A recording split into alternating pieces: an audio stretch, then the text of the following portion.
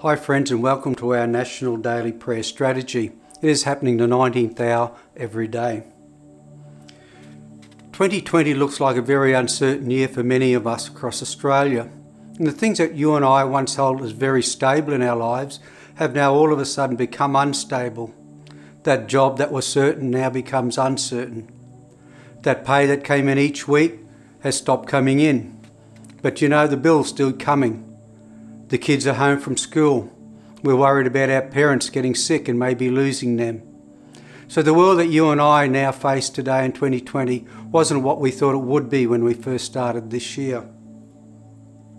I'd like to read a psalm of David that David wrote when he faced very, very uncertain times in his life, and he had to have something to hold himself together and to hold his life together when it had become unstable. And it's a well-known psalm, Psalm 23, a psalm that you would know and a psalm that most of us would know. But there are truths and keys in this psalm that you and I can hold our lives on. And so David wrote this. He said, "The Lord is my shepherd, I shall not want. He makes me lay down in green pastures. He leads me beside still waters. He restores my soul. He leads me in the paths of righteousness for his name's sake. And though, yes, I may walk through the valley of the shadow of death, I will fear no evil, for I know you are with me. Your rod and your staff, they comfort me. You prepare a table for me in the presence of my enemies, and you anoint my head with oil. My cup runs over. Surely goodness and mercy shall follow me all the days of my life, and I will dwell in the house of the Lord forever." Friends, I want to encourage you today before we pray that in the midst of this uncertain world in which we live, there are a lot of stable things in which we can hold our lives on, and these are the promises of God. David knew it. He said, "Though I walk through the valley of the shadow of death." Today, for a lot of us, as we look forward into 2020 and we see our finances and the situation that they are in, our job certainties, the pathway forward may seem very dark. But friends, I want to encourage you today that as we build our lives on the Word of God and who He is in our lives, that we know that His presence will always be with us. Though I walk through the valley of the shadow of death, I will fear no evil. For David said, "I know that you are with me."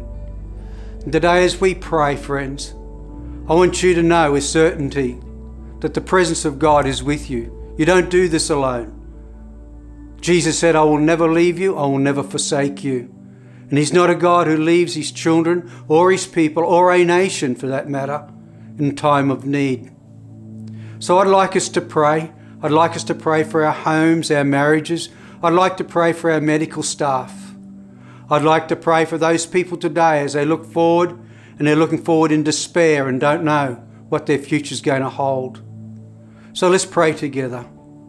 Father God, we hold our nation before you, this great south land of the Holy Spirit, a land of plenty, a land of increase. Father, you have a promise for our land, you have a promise for our people, and today we stand upon that promise.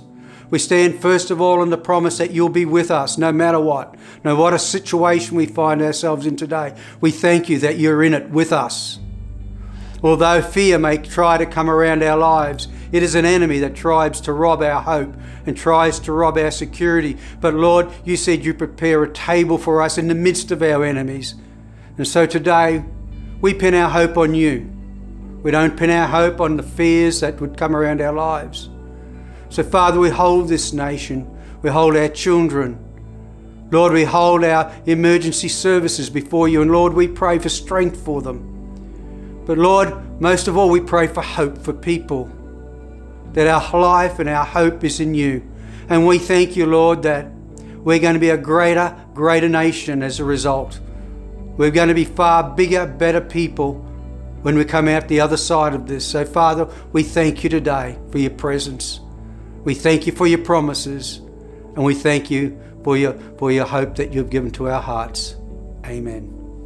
I really want to encourage you today to share the word with other people, to get onto Facebook on City Point Redcliffe and to be able to join us and to continue praying now. Just because we've prayed, just continue to pray and to believe God, and also to share with the people you know and your loved ones about what is happening in the 19th hour of every day. Thank you.